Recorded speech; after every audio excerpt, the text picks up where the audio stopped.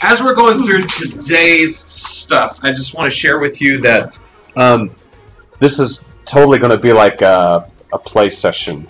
And then what we get from here, think about how you could use this just for you personally, and then also think about how could you share this with your students, because ultimately we want their best successes. So I have a thing I'd like to start with today. So we won't watch this whole thing, but yes, I'm on it. Is there an ad?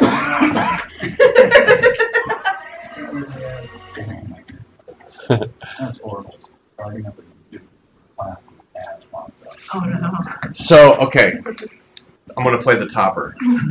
I flipped my high school classroom so the kids would get their lesson at home on YouTube or wherever, and then they'd come to school and they'd work. Whether it was like a football game or a school dance or something, like nobody did the thing. So I thought, well, we'll just all watch it in class. I'll make sure they're getting the correct notes and all that. So I started it up, and it was a margarita commercial that I could not get around. And it went on. It might as well have lasted 15 minutes. So we're just going to watch a couple minutes of this just so you can see how the sketch note unfolds. Don't be intimidated by what you see here. This is a professional artist doing a thing, and they speed it up and slow it down as needed. But just to give you sort of an idea of how this can look. Every country on earth at the moment is reforming public education. There are two reasons for it. The first of them is economic. People are trying to work out how do we educate our children to take their place in the economies of the 21st century. How do we do that?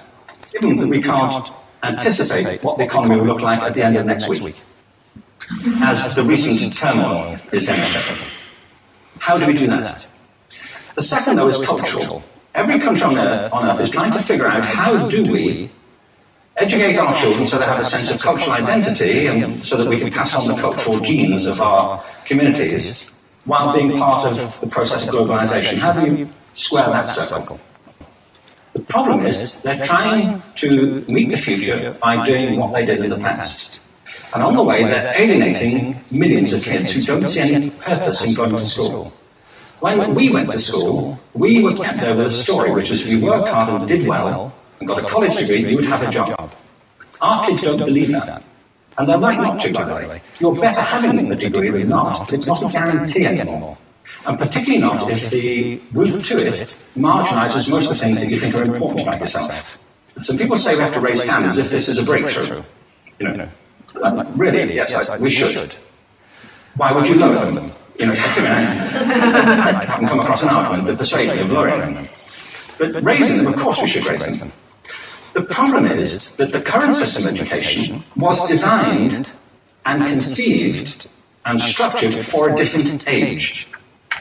It was conceived in the intellectual culture of the Enlightenment and in the economic circumstances of the Industrial Revolution.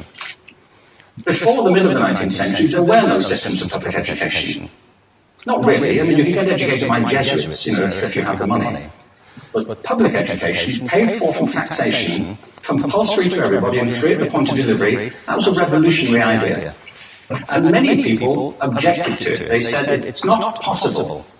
So we'll just leave it here. I love Ken Robinson. This is a really good talk. So if you have a few minutes, you should definitely check it out. But basically, this is sort of what a very professional-looking sketch note looks like. Okay, and it's quite intimidating to look at. When I watch this, I'm like, this is like a Monet compared to what I can do. But that's okay, because we are going to get her done in our own ways, with our own styles, with our own looks. And to prove it to you, I'll just share that I have absolutely zero artistic ability. None, nada, zilch. My stick figures barely look like stick figures. But I'm fascinated by this idea of the sketch note, because also when taking notes in my classes as an undergrad and a graduate student, my like Roman numeral capital 1, section heading, and they just slanted all over the page. It was never pretty anyway, which drove me nuts.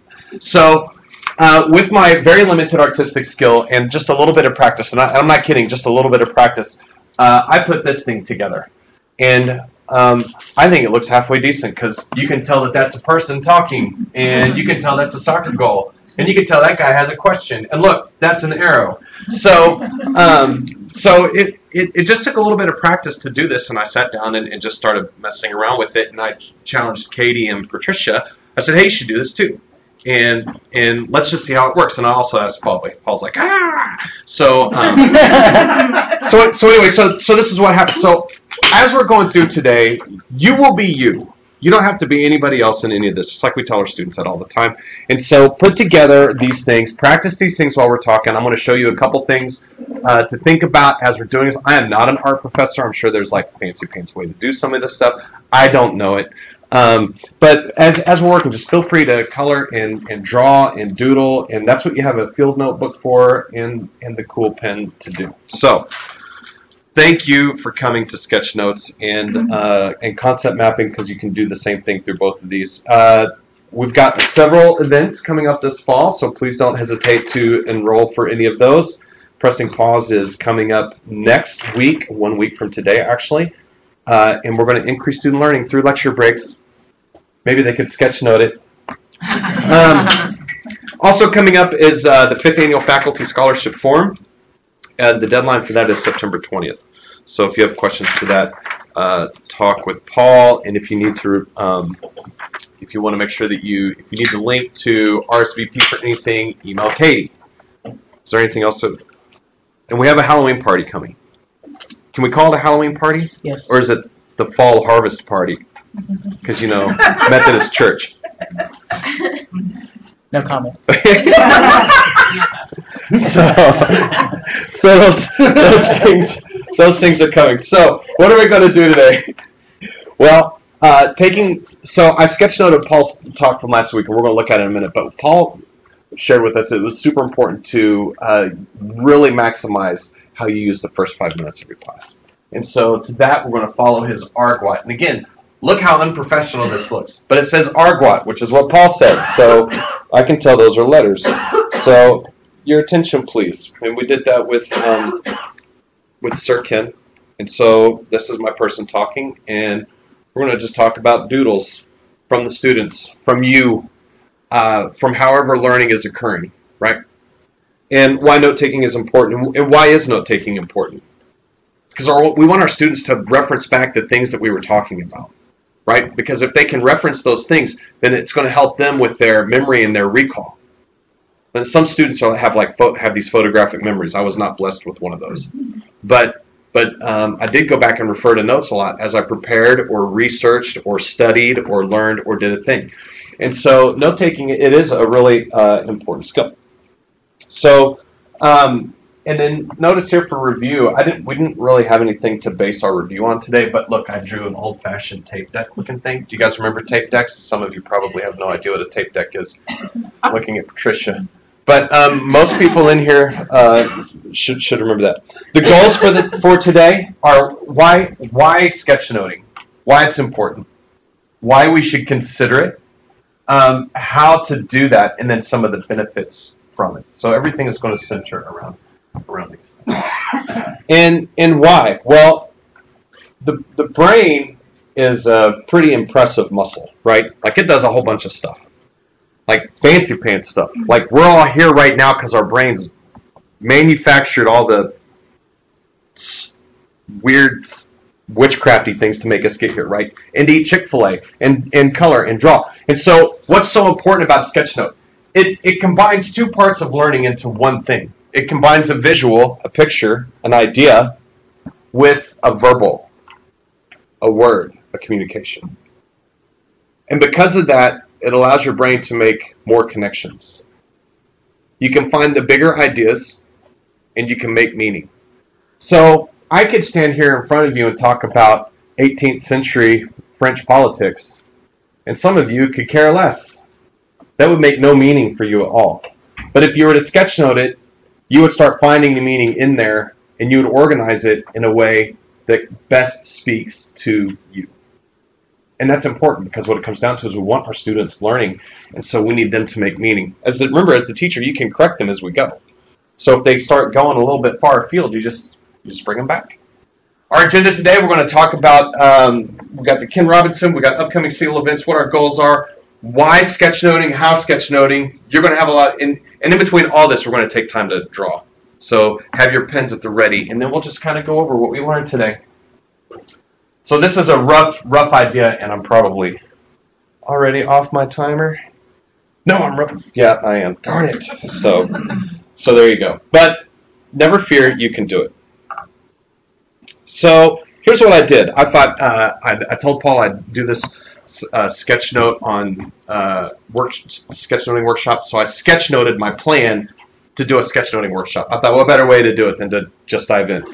Why do I show you this? I show you this as an example of what you can do, because through the process of doodling through and sketchnoting out what I wanted to do with you guys, I organized my thoughts really well. And I was able to remember to do things that I wanted to do and to share things that I wanted to share and talk about things that I wanted to talk about. And you can see how it flows. So I started off with research. What does research say about sketchnoting? And I put all that research, and there's not a ton of it yet because sketchnoting is sort of new. But visual note-taking, sketchnoting, there was one other phrase which escapes me right now. It was referred to. So I gave you some research in there, and then we bought a couple books that will go into our professional library over here by a guy named Mike Road. So I read through these, and taking some of the things that he shared and some of the research that I found, I was able to put together a guy. That's the best looking guy I've drawn in my life. Okay. And he's not even a stick figure. He's a little bit more robust than that. So I'm pretty pleased. And so then I thought, okay, well, learning. I need to learn how to do a sketch note because I've never really done this. I've been fascinated by it, and probably if my wife would have let me stay in graduate school for another 2 or 3 or 4 years, my dissertation would have been on sketchnoting because I think there's some positive benefits here. So I got a book and I just started to draw things out. And then I practiced, and so you can see my practice right here. Dividers, bullets, more bullets, practical ideas came from Mike Road. I drew some people, drew some folks, and they look like people and folks. I worked on different fonts. I'm pretty proud of this one. It's a fun looking hello. I also did this font right here. Check it out. Yeah. So I guess what I'm saying is, if I can do it, you can do it too. And then I started putting it together. How do I want it to look when I get to you guys? So this was my original idea, and I think when we get done with this, we'll see that my original idea turned into sort of how today's going to look. But again, it was an idea that I needed. And then I've listed off the articles and books. And again, to show that there are words and images that go with everything. They both combine together. So one of the suggestions that was shared for sketchnoting was to not be overwhelmed with stuff. Like, oh my gosh, how am I going to do this? So one of the strongest suggestions, and it actually came through Mike Road. He's like, all you need to do is master these 5 shapes: square, circle, line, triangle, dot. Just master those 5 shapes. Everything is based on those 5 shapes. So take a few minutes and practice just drawing out some squares, circles, lines, triangles, and dots in such a way that they sort of make a fun looking thing. There's another thing that you can do too, because sometimes we want to show faces with emotion. And I don't know about you, but I cannot draw. Like, if I try to draw my own face, forget it. Like, it'll be some sort of disaster that doesn't look like me at all. And people will be like, haha, the hunchback has a twin. But, and I'll show you this at the end, but there's a really easy way to do it just using some of these basic things. So again, just a little curve, couple of dots, triangle nose, and a curve for a mouth. Or you could do straight line, couple of dots, triangle, half circle.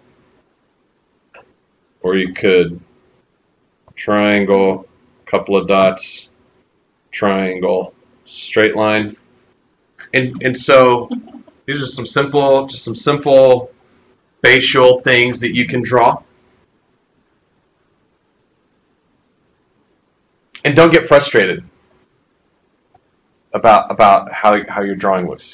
The point is to communicate to you a face. It doesn't matter if the face is that lady in the museum, that one. What's her name? What's that one? Yeah, it doesn't matter if it's the Mona Lisa face. Or which was Mona? Yeah. Or just yeah.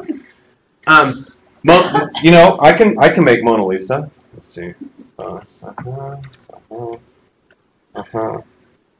And is she smiling? I'm not sure. So, I see the resemblance. yeah, see? Yeah.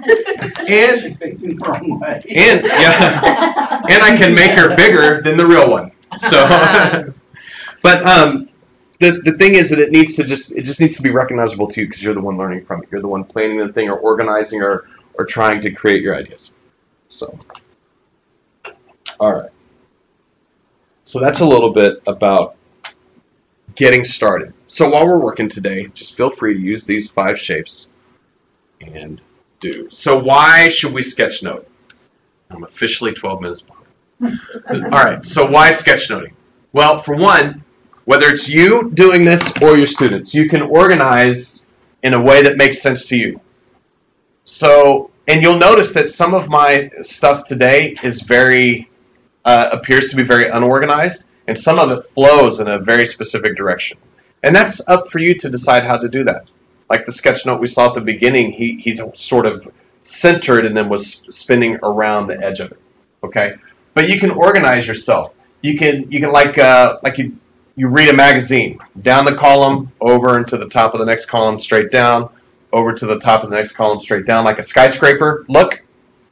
You can organize it as a step 1, step 2, step 3 look. You can organize it as we're just going to move from the left to the right side across the page look. But the thing is, you get to organize it so that it makes meaning for you. And that's how it needs to be. And if you're talking with your students about this, then you would tell them the same thing. This needs to make meaning to you. And let me ask you this. Which is harder to draw? Or take notes on? Just think about this for a second. I'm gazing outside of my office at the magnificent tree. The bark is a very vibrant color of brown, and looks very rough in particular, and it's got these amazing grooves. And that bark goes up this tree trunk that's, I don't know, maybe 18 inches in diameter, and it goes up into this beautiful tree, and the tree is about 65 feet tall, and the leaves are amazing and green. Each leaf is very unique, but it's got like 6 pointy edges on each. So there's that, or there's like tree. So think about your students, like when you're describing these things to your students and you're walking these things to your students, can they represent that idea or that thing as a picture? And is that picture going to be easier to draw than all of the words that describe the tree?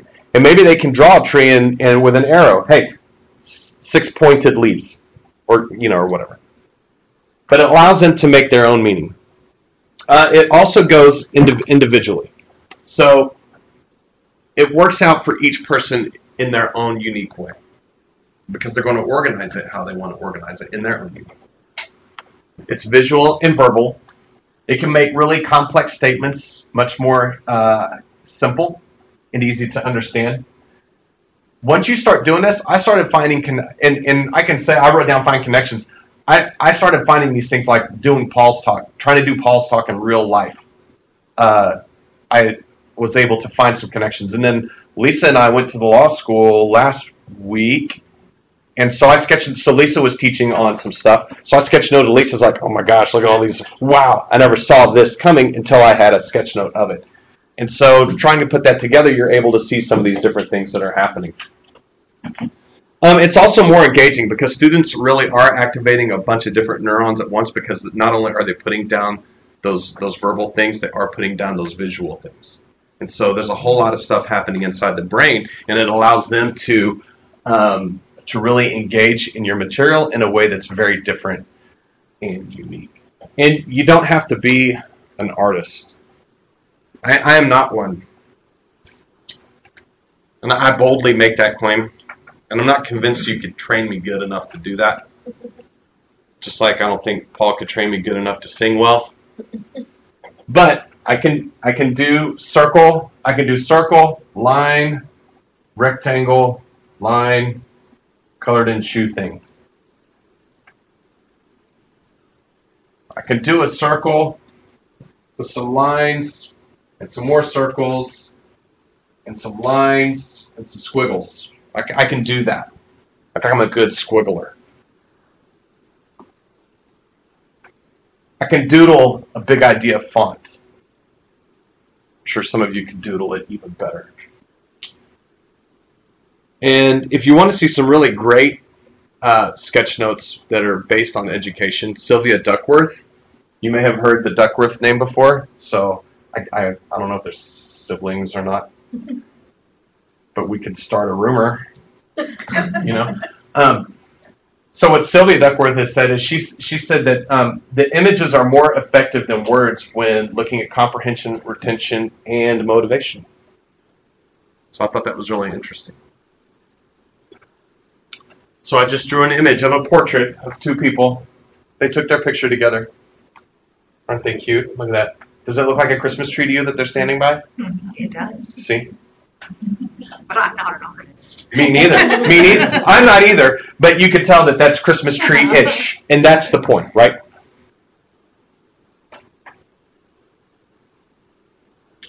Okay, so here's what I want you to do.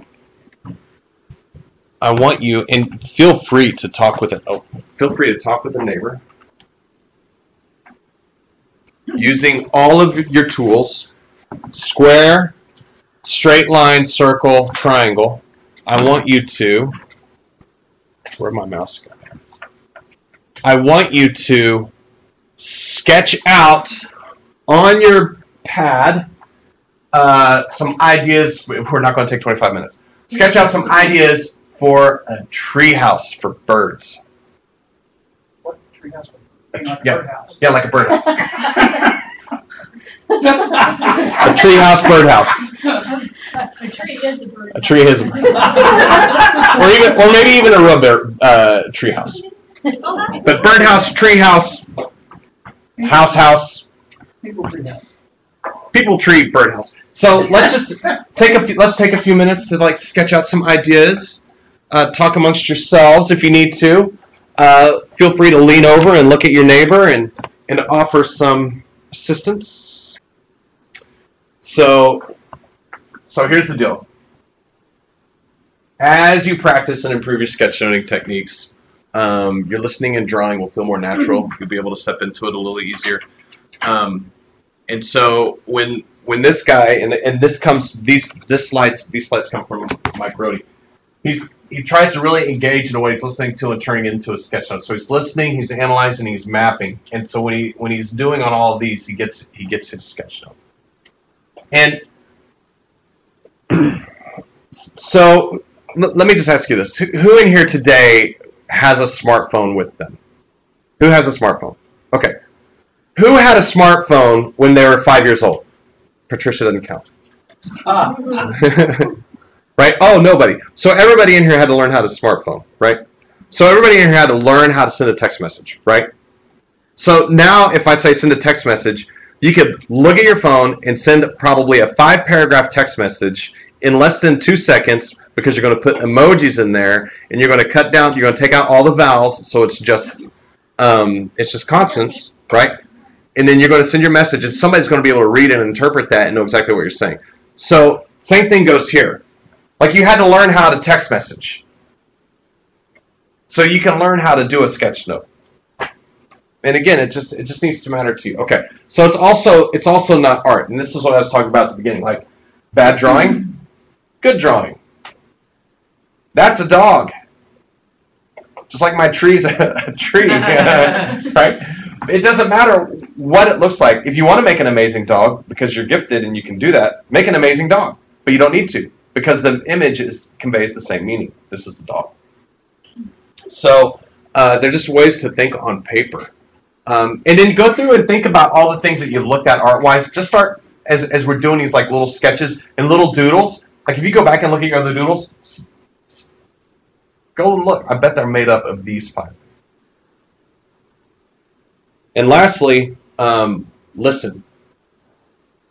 Try and make sure that you're a good participant in what you're listening to and what you're sketching. Just like we want our students to do that, right?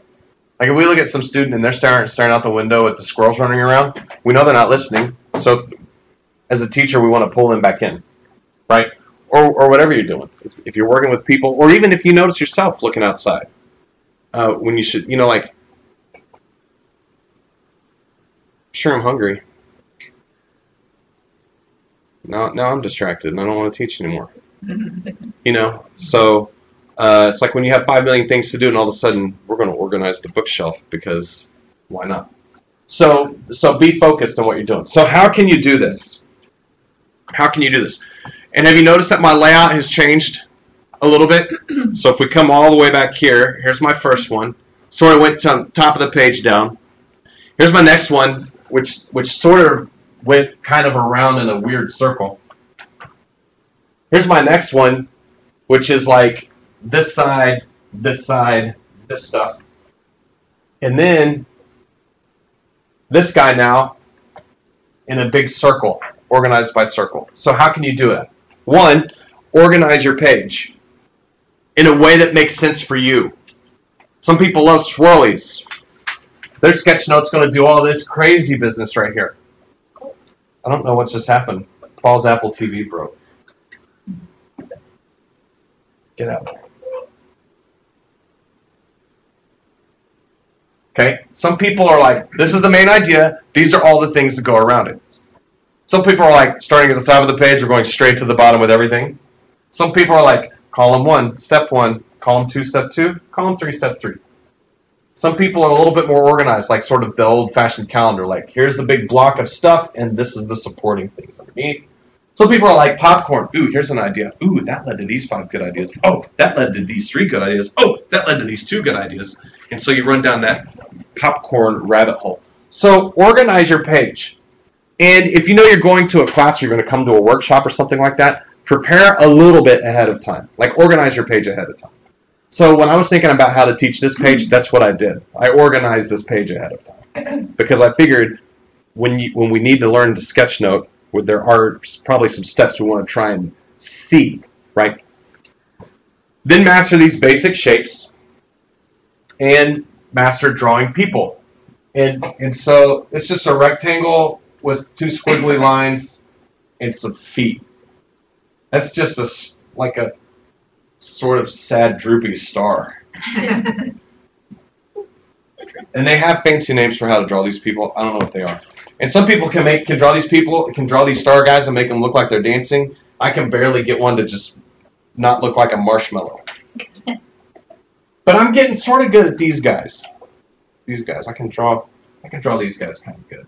And notice I put little identifiers here, and then here's the faces that we talked about. And then make your own fonts. Have fun here. And again, with the fonts, it's just like how you write in real life. Okay? And when I wrote this one, pretty proud of that, by the way, but it took me a minute because I don't normally write like that. But if I practice writing like that, it will get easier for me to do. I write a lot of this, and I write a lot of this. Like, this is more natural for me. But I can make these blocky, fancy things. I can make them big. I can do a cursive. That's pretty good cursive. But again, it just comes with practice. So you don't want to get where you're writing super slow because you're really making a perfect block. But you don't want to get where you're writing super fast either, and it's just a bunch of scratch on the paper. And then work on all these like dividers and containers and other visual elements. You know, have some arrows and some bullet points and some separators and some containers. Put all those things together. Make it stand out. Give it some pop. Jeez, we're almost out of time. Jeez, where does the time go?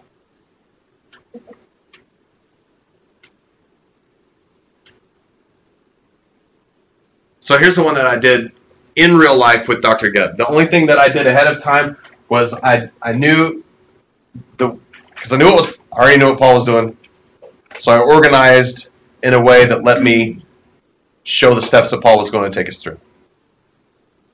So I didn't know how many spaces I was going to need because I didn't know how many rabbit holes we were going to run down or how many ideas Paul was going to share. So I gave myself plenty of spaces, and I said, hey, here's Dr. Gebb. I drew a quick little bow tie guy.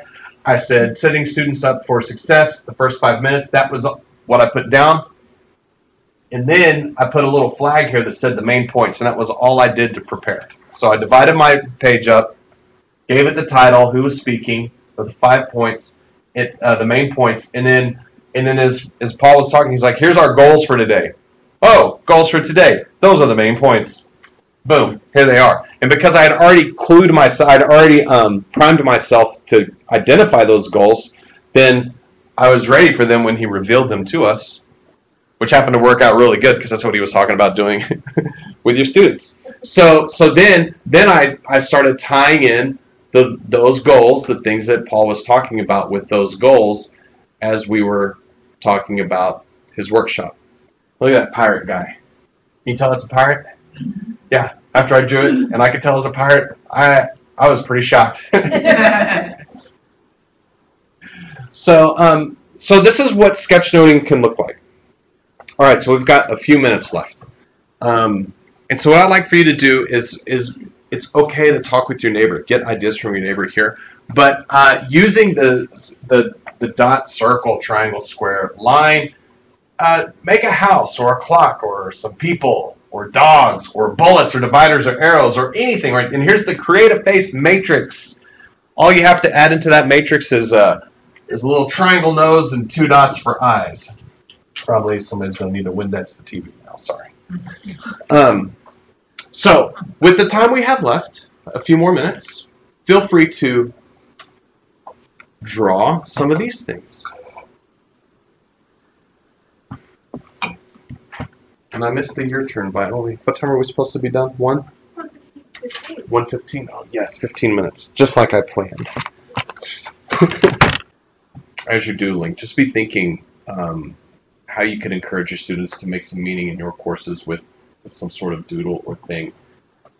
Share with them just a couple of ideas. It doesn't need to be, I know sometimes when you come to a workshop like this, you're like, oh my God, there's something else I have to do. Where I don't have, seriously, I'm already 3 weeks behind. School started 2 weeks ago. Dang, Scott. But just think about just incorporating this as we're not adding to, but take something out so that you're able to work on this as well. Which sounds really weird, but in my normal course of putting together workshops, I have a certain way that I do, and this time I just decided that instead of making a big long list and checking, Paul's a list maker, and he's a list checker offer person, so I thought instead of doing something like that, I'm gonna try this instead, and it worked out okay in the long run, and it will probably be something that I do again. But so think about those kinds of things and just share with your students. Look, make a picture. Does a picture work for this? Will a picture with a short word phrase work for this? And we'll have these books available to you. The field note guides are for you guys to keep in the pen because they're fun to write with. We got them just for you for today. But take a peek at these also. They're in my office right now, but we'll get them processed into the library circulation system pretty quick. And these are really super, super, super helpful. Also, I put into our D2L shell. Let me show you that too.